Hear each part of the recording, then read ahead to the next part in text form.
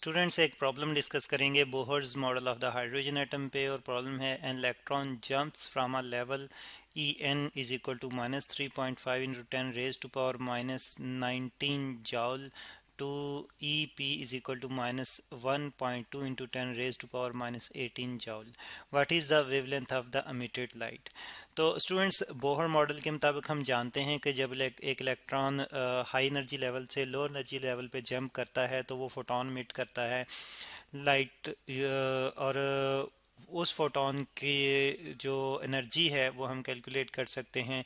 और फिर एक चीज़ और भी हम जानते हैं कि बोहर मॉडल के मुताबिक ही इलेक्ट्रॉन जब एक ऑर्बिट में होता है तो वहाँ पे उसके पास एनर्जी होती है जो जिसकी अमाउंट स्पेसिफिक होती है, और वो एनर्जी कूलम अट्रैक्टिव फोर्स की वजह से होती है, तो जिसको हम रिप्रेजेंट कर सकते हैं ई एन। और हम बात कर रहे थे कि फोटोन जब वो इमिट करेगा तो उस फोटोन की एनर्जी को हम रिप्रेजेंट कर सकते हैं बोहर मॉडल के मुताबिक E N minus E P is equal to H F से। और यहाँ पे स्टूडेंट्स ई एन जो है वो एनर्जी है हायर ऑर्बिट की इलेक्ट्रॉन, यानी कि इलेक्ट्रॉन जब हायर ऑर्बिट में है तब उस ऑर्बिट में जो एनर्जी होगी इलेक्ट्रॉन की उसको हम ई एन से रिप्रेजेंट कर रहे हैं, और जब लोअर ऑर्बिट में आएगा तो तब उसके पास जो एनर्जी बचेगी वो ई पी से रिप्रेजेंट कर रहे हैं। एच जो है ये प्लांक्स कांस्टेंट है, एफ जो है ये फ्रीक्वेंसी या फोटोन है। लेकिन यहाँ पे हमने कैलकुलेट करनी है वेवलेंथ, और हम जानते हैं कि फोटोन एक इलेक्ट्रोमैग्नेटिक वेव यानी कि लाइट वेव के साथ ही एसोसिएटेड होता है, तो उसी की वेवलेंथ हमने कैलकुलेट करनी है। तो स्टूडेंट्स हम जानते हैं कि फ्रीक्वेंसी और वेवलेंथ का आपस में रिलेशन है इलेक्ट्रोमैग्नेटिक वेव्स के लिए सी बाय लैम्डा से, ठीक है। तो इस इक्वेशन में फिर हम यही सब्स्टिट्यूशन करेंगे तो हमारे पास यही इक्वेशन जो है इस फॉर्म में आ जाएगी, जो कि बोहर का एक पोस्टुलेट हमें रिप्रेजेंट करती है E P E N minus E P is equal to H, और एफ की जगह सी और लेमडा आ जाएगा, ठीक है। तो स्टूडेंट्स ये इक्वेशन हम यूज़ करेंगे बोहर्स मॉडल ऑफ एटम से जो हमने ली है। तो अब सॉल्यूशन की तरफ आते हैं, और यहाँ पे आप नेगेटिव साइन देख रहे हैं तो इसको एक्सप्लेन कर दूं कि नेगेटिव साइन जो है क्योंकि फोर्स जो है वो इलेक्ट्रोस्टैटिक अट्रैक्टिव फोर्स है तो इसकी वजह से यहाँ पे नेगेटिव साइन अपीयर हो रहा है पोटेंशियल में, और इलेक्ट्रॉन के उस पोटेंशियल में जो वो एक ऑर्बिट में रहते हुए अपने पास रखेगा एनर्जी पोटेंशियल की फॉर्म में। तो सबसे पहले डाटा जो हमारे पास है वो नोट डाउन कर लेते हैं, और डाटा हम स्टूडेंट्स देख रहे हैं कि हमारे पास एक तो एनर्जी अब हाई एनर्जी लेवल की एनर्जी दे दी गई है जो कि है ई एन, ठीक है, इज इक्वल टू -3.5 इंटू, यानी कि एक हाई एनर्जी लेवल में जब इलेक्ट्रॉन है तो तब उसके पास एनर्जी जो है वो -3 potential energy 3.5 into 10 raise to power -19 जॉल है। और उसके बाद जब वो लोअर एनर्जी लेवल पर आता है तो तब उसके पास जो एनर्जी है वो ई पी से रिप्रेजेंट की है हमने, जो कि है यहाँ पे -1.2 इंटू 10 रेज टू पावर -18 जॉल। और फिर इसके बाद हमने फाइंड आउट करनी है वेवलेंथ लेमडा, और इक्वेशन हमने कहा था कि एच सी और लेमडा यूज़ करेंगे। तो सी जो है ये स्पीड ऑफ लाइट को रिप्रेजेंट करेगा, स्पीड ऑफ इलेक्ट्रोमैग्नेटिक वेव को रिप्रेजेंट करेगा, और इसकी वैल्यू हम जानते हैं कांस्टेंट है 3 into 10 raise to power 8 metre पर सेकेंड। और अगर हम बात करें एच की तो एच जो है ये प्लांक्स कांस्टेंट है, इसकी वैल्यू भी यहाँ पे नोट डाउन कर लेते हैं। तो ये है 6.63 into 10 raise to power -34 जॉल second. तो अब ये सारी की सारी वैल्यूज़ यूज़ करते हुए यहाँ पे जॉल और सेकंड का प्रोडक्ट है स्टूडेंट्स।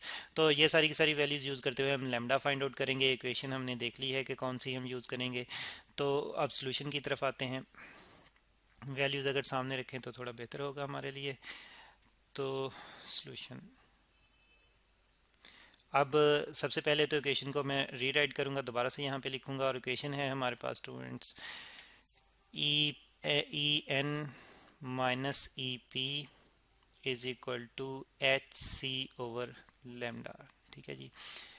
तो वैल्यूज़ पुट करते हैं अब इस इक्वेशन में, और ई एन की वैल्यू जो कि हमारे पास है -3.5 into 10 raise to power -19 जॉल, minus E P की वैल्यू जो है ये -1.2 into 10 raise to power. Students ये वाला माइनस जो है ये फार्मूले से इक्वेशन से हमारे पास आया, और ये वाला नेगेटिव साइन जो है ये एनर्जी की वैल्यू का अपना नेगेटिव साइन है।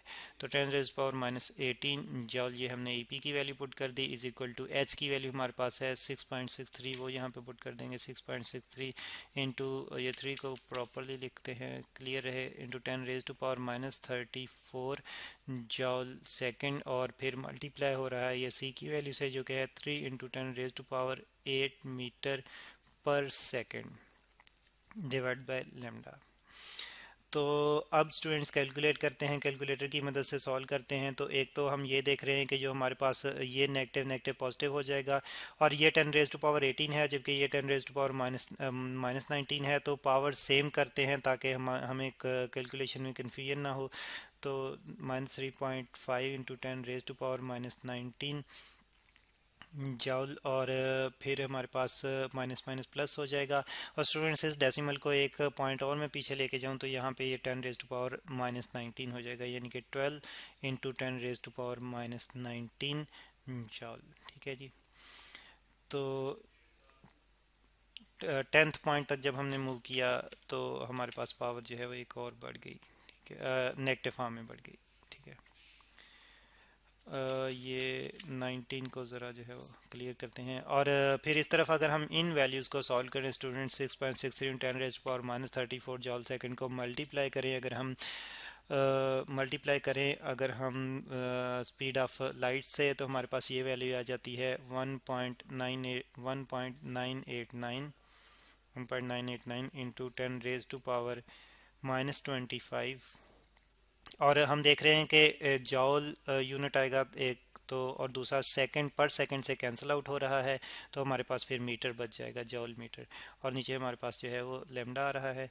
और फिर इसके बाद हम इनको सॉल्व करें स्टूडेंट्स, तो इनको सॉल्व करते हुए हमारे पास वैल्यू आ जाती है 8.5 into 10 raise to power minus 19 जॉल is equal to 1.989 into 10 raise to power minus 25 जॉल metre, और डिवाइड बाय लैम्डा। अब स्टूडेंट्स अगर क्रॉस मल्टीप्लिकेशन करें तो लैम्डा जो है यहाँ पे शिफ्ट हो जाएगा, और 8.5 into 10 raise to power minus 9 यहाँ पे शिफ्ट हो जाएगा। तो क्रॉस शिफ्टिंग करते हैं और लैम्डा की वैल्यू कैलकुलेट करते हैं, तो हमारे पास यही इक्वेशन जो है हमारे पास आ जाएगी, lambda is equal to 1.989 into 10 raise to power minus 25 जॉल metre, और डिवाइड होगा ये इस वैल्यू से 8.5 into 10 raise to power minus 19 जॉल। तो अब स्टूडेंट जब सॉल्व करेंगे तो लैम्डा की वैल्यू हमारे पास आ जाती है 0.234। कैलकुलेटर की मदद से ये वैल्यू मैंने फाइंड आउट की, और इंटू 10 रेज टू पावर -6, और जॉल से कैंसिल आउट हो जाएगा, तो हमारे पास बच जाएगा मीटर यूनिट, ठीक है, जो कि वेवलेंथ का स्टैंडर्ड ऐसा यूनिट है।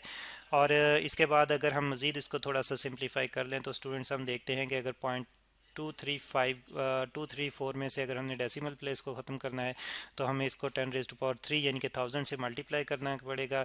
तो 1000 से मल्टीप्लाई करते हैं, जिसको मैं यहाँ पे लिखूँगा 10 रेज टू पावर 3 की फॉर्म में, और इतने से ही जो है वो डिवाइड भी कर दूँ, तो multiply by 10 raise to power -6 metre. अब इस प्रोडक्ट को अगर मैं सॉल्व कर लूँ तो यहाँ पे डेसिमल ख़त्म हो जाएगा, लेकिन ये 10 रेज टू पावर 3 जो है ऊपर जाके 10 रेज टू पावर -3 हो जाएगा, और हम जानते हैं कि 10 रेज टू पावर -3 और 10 रेज टू पावर -6 जब आपस में मल्टीप्लाई होंगे तो पावर ज़ेड अप होंगी, तो 10 रेज टू पावर -9 बन जाएगा। तो इस तरह से लैम्डा हमारे पास आ जाएगा 234, ये 10 रेज टू पावर 3, और ये डेसिमल फॉर्म जो है मल्टीप्लाई करने से हमारे पास रिजल्ट आया है, और साथ में हमारे पास आ गया है 10 रेज टू पावर -9 मीटर। अब 10 रेज टू पावर -9 को हम प्रीफिक्स से रिप्रेजेंट कर सकते हैं, जो कि है हमारे पास नैनो 10 रेज टू पावर -9 के लिए। तो इस तरह से हमारे पास लैम्डा की वैल्यू आ जाएगी 234 नैनोमीटर। तो स्टूडेंट्स ये वो वेवलेंथ होगी उस एमिटेड रेडिएशन, उस एमिटेड लाइट की, जो कि इलेक्ट्रॉन जंप डाउन करते हुए एक एनर्जी लेवल से दूसरे एनर्जी लेवल पे आते हुए एमिट करेगा।